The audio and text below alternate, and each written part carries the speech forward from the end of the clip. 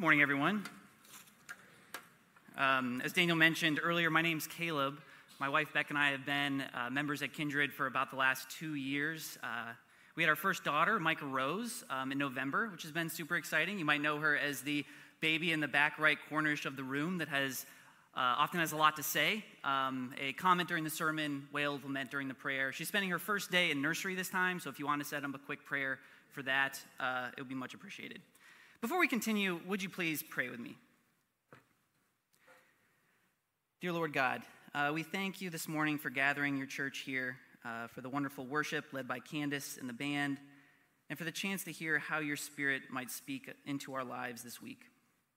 In the coming moments, I ask that if anything that I say by your Spirit is useful, life-giving, and true, I pray they would find root in the hearts of your people, and that you would keep it in the forefront of their minds as they leave this place. But God, if anything that I say misses the mark, or if anything is not true to you or to your character, I ask just cover everybody's ears and allow it to fall harmlessly to the floor. We ask all of this in the name of your Son, Jesus Christ. Amen.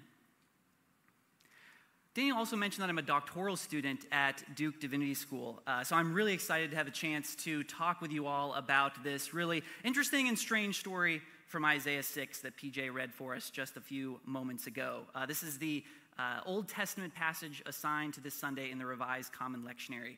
And as I began digging into this strange story, I realized that there are sort of like two basic types of sermons that we could go with this morning. There's a fun, inspiring sermon on the one hand, and then there's sort of like an intense and challenging sermon on the other.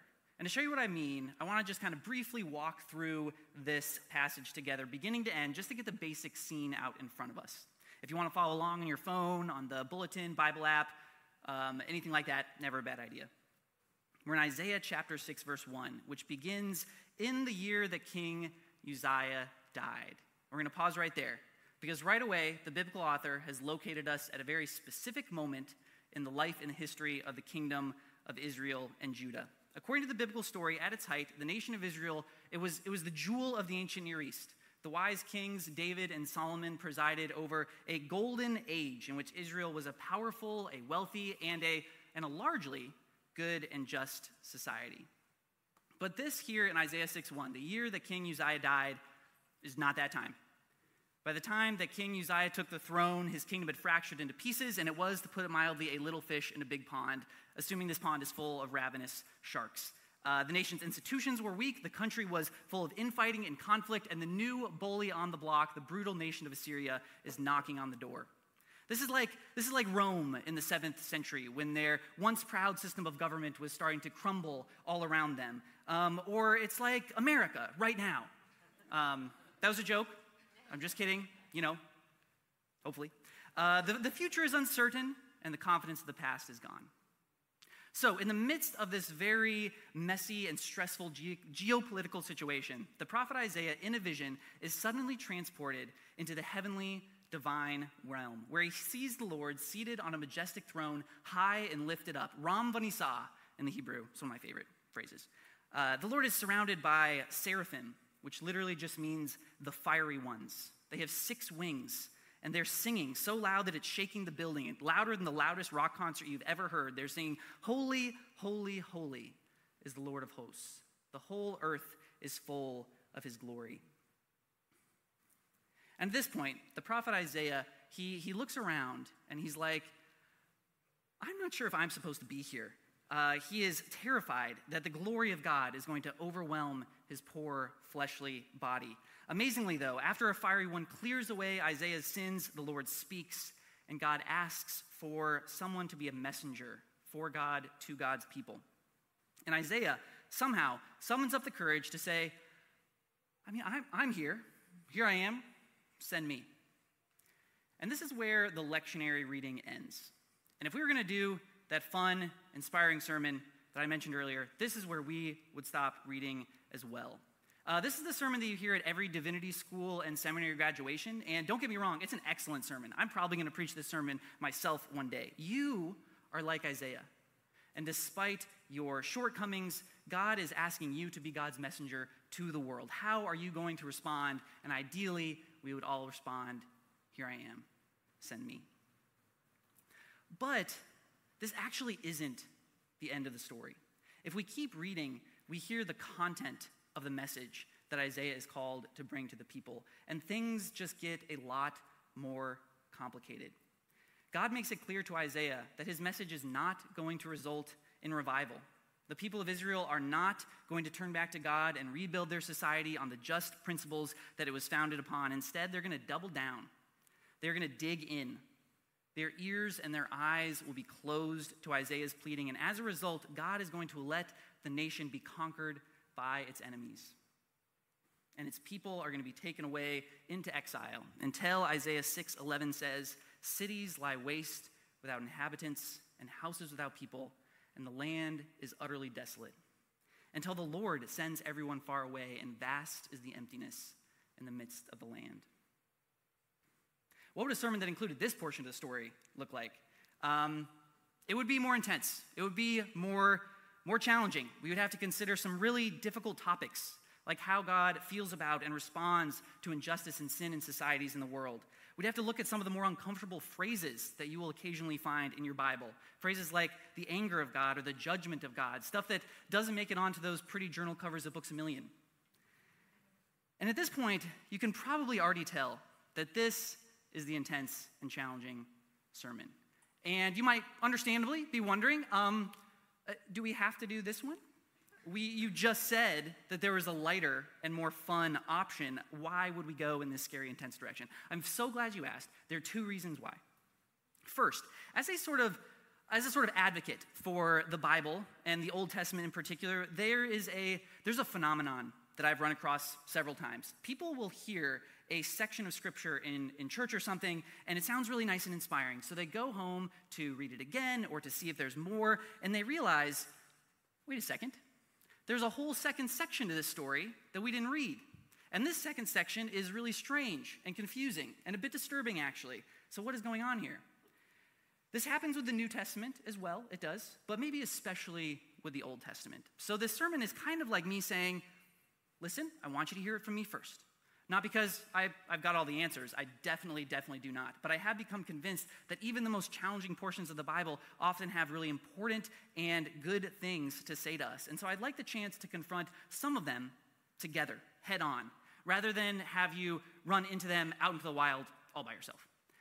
The second reason is that I actually think Kindred is a really good environment in which to consider these sort of difficult and confusing kinds of issues. If you haven't been around here long, we are a church community that welcomes questions, where doubt and uncertainty is not something to be denied or to be ignored, but can be considered out in the open. And so when we get to really challenging concepts or portions of the Bible, we don't have to be scared that we're going to say something wrong or that our concerns or questions are going to be shut down. Instead, we can approach them in a spirit of open curiosity, with a confidence that our faith community is going to be here to help us make sense of them. And this is a really crucial part, to love us completely and unconditionally, even if they never do make sense to us. I can't promise that the rest of this sermon is going to be simple. The world is a confusing and messy place. I personally think it's appropriate that the Bible, portions of at least, is similarly complex. So, throw back the last bit of coffee that you came in here with. Give yourself a bit of like a wake-up call, whatever you got to do. I did want to provide some sort of guiding lights. I've decided to call them cornerstone concepts to help us keep our footing. If I ever lose track of you along the way, look for one of these cornerstone concepts, and we'll get right back on track. There are three of them. Here we go. First, God cares enough to be angry. Second, God is powerful enough to bring about justice. And third, God loves enough to bring healing. Let's jump into it. If you read widely enough in your Bible, in either the New or the Old Testaments, you are going to come across an uncomfortable theme. It is not the dominant theme in the Bible by any means, but it's there. And it's not all that uncommon. The Bible sometimes describes God as being angry, really angry even. If you read around more in Isaiah, you'll find that the prophet often proclaims that the coming destruction of the city and the exile of the people is, at least in part, a result of God's anger. You read the Bible long enough, and you might run into a really, really scary phrase, the wrath of God. I've been using a audio Bible app recently to help me study for a test that I have coming up at the end of the summer. And the guy that reads on this app, he has a very strong and a very posh British accent. And so when I get to certain portions of the Bible, I start to hear about the wrath of God. The wrath of God. Was that good, Becca? It wasn't good? She's been helping me practice all week long. It's a very weird existence to be married to a biblical scholar, by the way. Wannabe biblical scholar. Anyway, for me, it's like just overly formal enough and silly to kind of take the edge off the phrase a little bit. I don't know if that's helpful for you. It's probably not. Because phrases like the anger or wrath of God have a really bad and destructive history. They're often used in the church to scare people, to shame people, or to manipulate people into thinking or doing one thing or the other. So I want to acknowledge that on the forefront, and I want to take it very, very seriously. I also want to try to adjust our thinking just a little bit of this topic. The emotions that we feel, I think, are related to but are not the same as the emotions that God feels. Here's what I mean. I love my wife. I love Becca. This emotion involves a lot of things, right? A strong feeling of affection, a willingness to support and be faithful to her, a willingness to hunt down cockroaches to the very ends of the earth. I love my wife. I do. But I don't love her. I don't love Becca perfectly. My emotions, my feeling of love for Becca is tied up in, it's inflected by my impatience, my jealousy, my occasional begrudging respect for a particularly scrappy bug. And God also loves Becca, but God loves perfectly.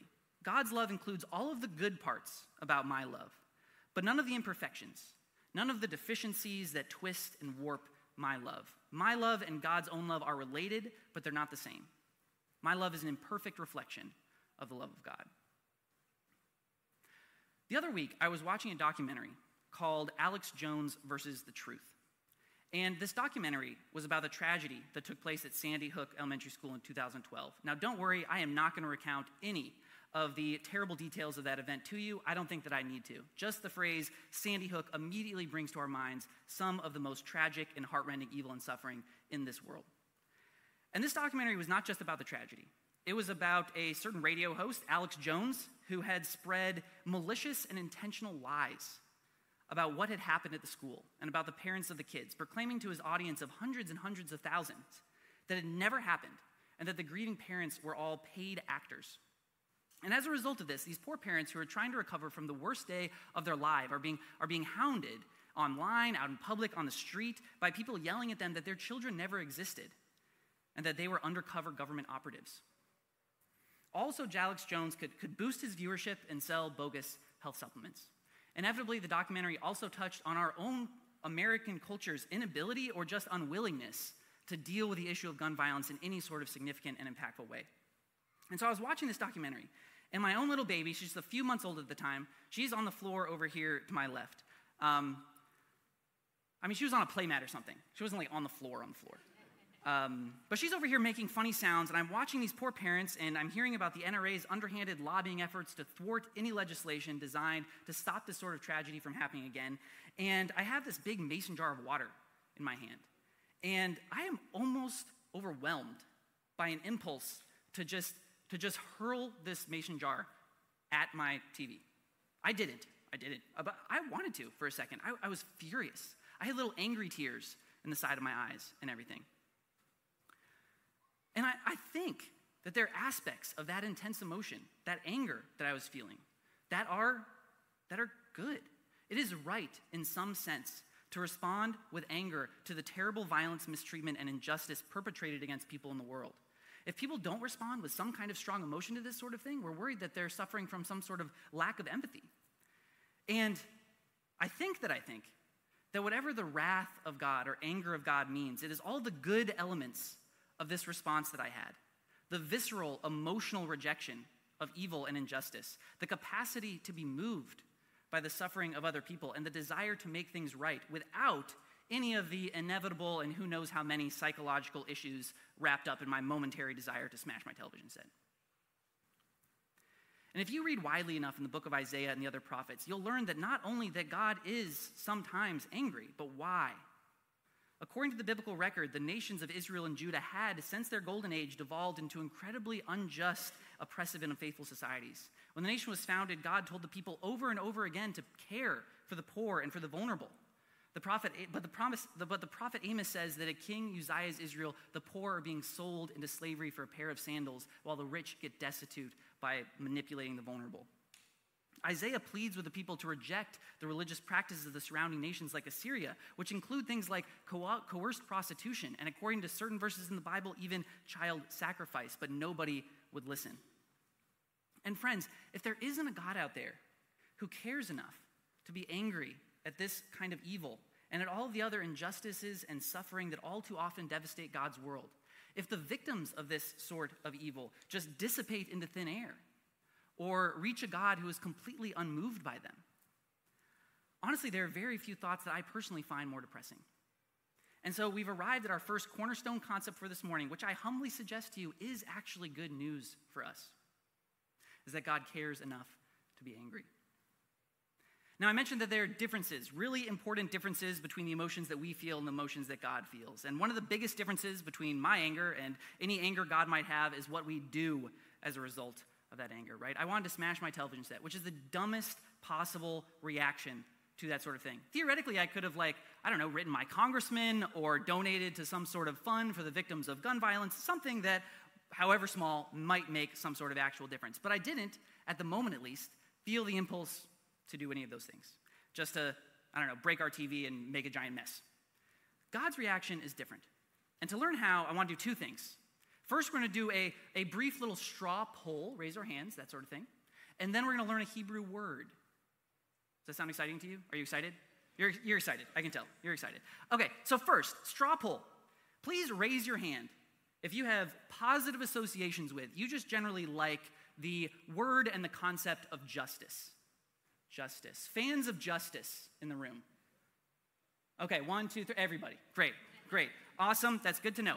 Now, I want you to raise your hand if you have positive associations, you just generally like the concept of judgment. Interesting. Okay, nobody. Very, very interesting. All right, can I get that one slide? Yes. This is maybe my favorite Hebrew word of all time.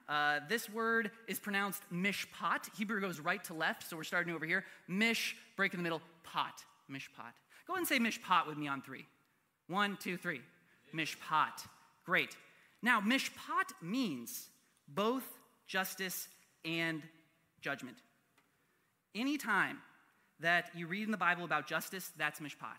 Anytime you read in the Bible about judgment, that's also mishpat. There is only one word for both of these concepts. And this tells us, I think, something really profound about how the Bible thinks about these important and complicated topics. In the Bible, justice, judgment, mishpat, it involves all of the things that we like about the word justice: fairness and equality, freedom for the oppressed and the marginalized, the righting of wrongs. It also includes things that sound a bit more like judgment. Mishpat involves a strong denunciation and, when necessary, a dismantling of the systems and powers that resist justice, the systems and powers that are sources of suffering, oppression, and equality. Martin Luther King famously quoted Amos chapter 5, verse 7 in his I Have a Dream speech. Let justice roll down like waters and righteousness like an ever-flowing stream. Now, MLK, I don't know if you knew this, but he was a biblical scholar. And he undoubtedly knew that what he was calling for in the American Civil Rights Movement was mishpat. In order to transform American society, especially Southern America, from a culture that was literally built upon slavery and discrimination into something that reached America's stated goals of freedom and justice for all, in order to get from point A to point B, it was going to take an active form of justice that often included things that sounded a bit more like judgment. The American Civil Rights Movement involved justice for the victims of this cruel society. It meant freeing innocent people from jail. It meant establishing and then restoring the voting rights of entire demographics. It meant the Army of the United States forcibly integrating schools like my own alma mater, Samford University in Birmingham, Alabama, so the black children and young adults could have the same opportunities as their peers. The Civil Rights Movement also involved a denunciation and a dismantling of oppressive structures and the people who perpetrated them.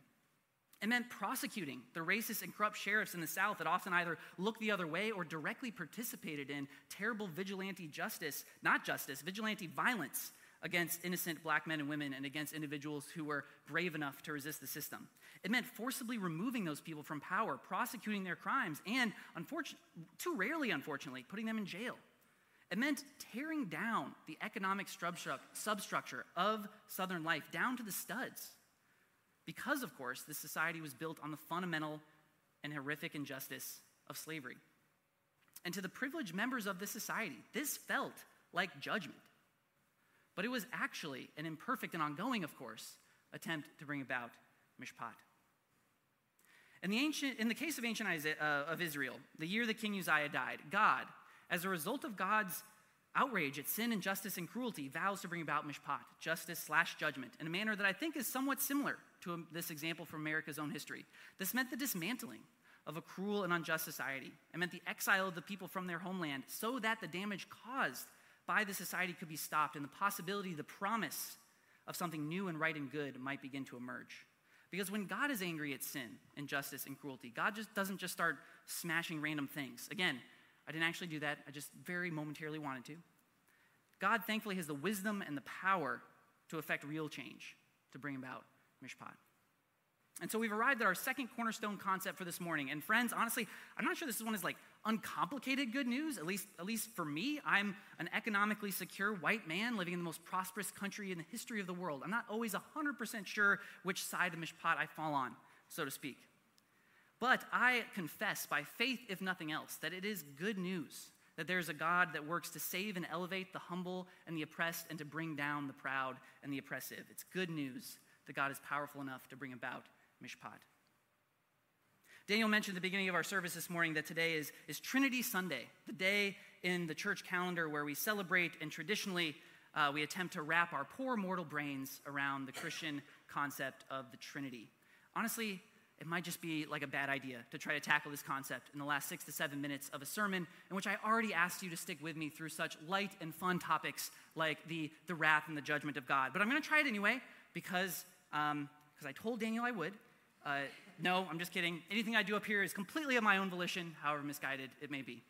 The early Christian church developed the doctrine of the Trinity based on their reading of Scripture and their experience of God in the life of the believers. And the most fundamental assertion of this doctrine is this: there is and there always has been one God who exists in 3 persons: the Father, the Son, and the Holy Spirit.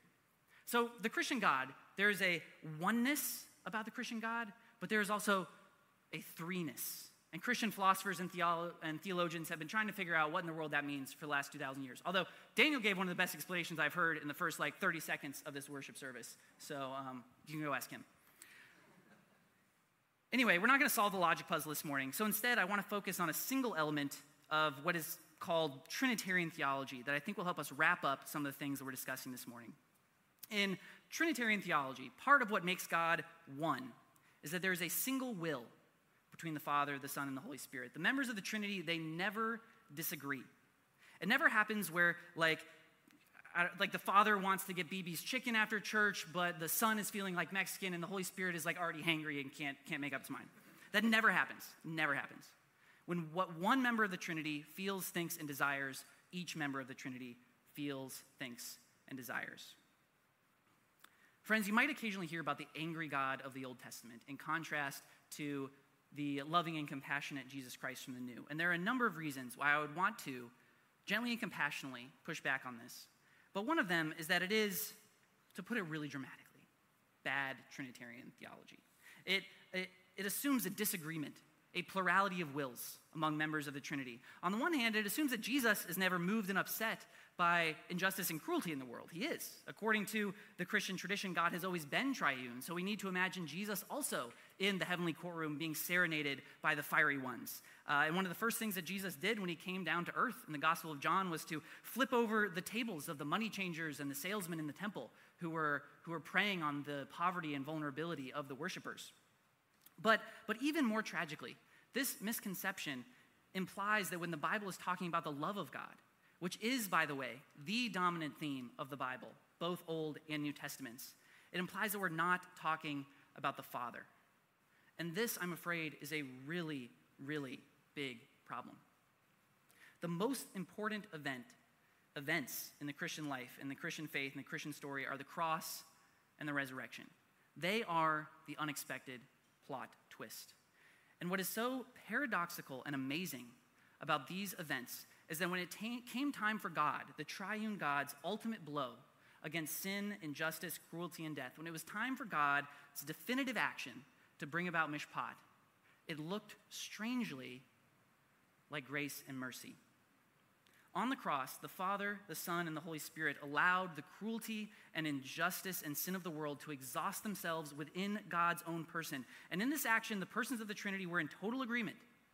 This was not an angry God expressing his rage on a docile Jesus Christ. No, this was a loving Father in anguish over the suffering of a loving Son, bearing it all in order to reconcile and redeem God's good world. And this action of God, which we believe is unique throughout all time and space, was definitive and final, and that it brought the possibility of total healing into a sick and wounded world, a healing that will be complete when Christ returns and ushers in a new heaven and a new earth. The other actions of God against sin and injustice, like those recounted in Isaiah, we can think of as like a surgeon removing cancerous tumors, necessary and good even, but only temporarily effective.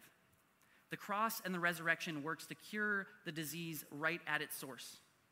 And so we have finally come to our third and our final cornerstone concept for this morning, which is that God, the triune God, the Father, the Son, and the Holy Spirit, loves this world and the people in it enough to work for and to bring about total healing.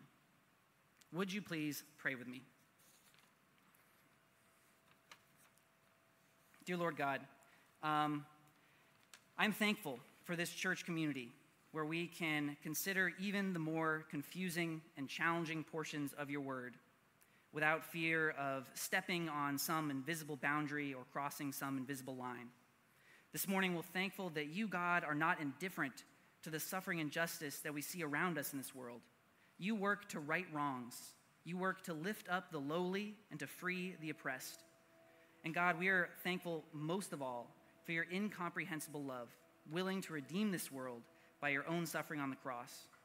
We left all of these things before you in the name of the Father and of the Son and of the Holy Spirit. Amen. As we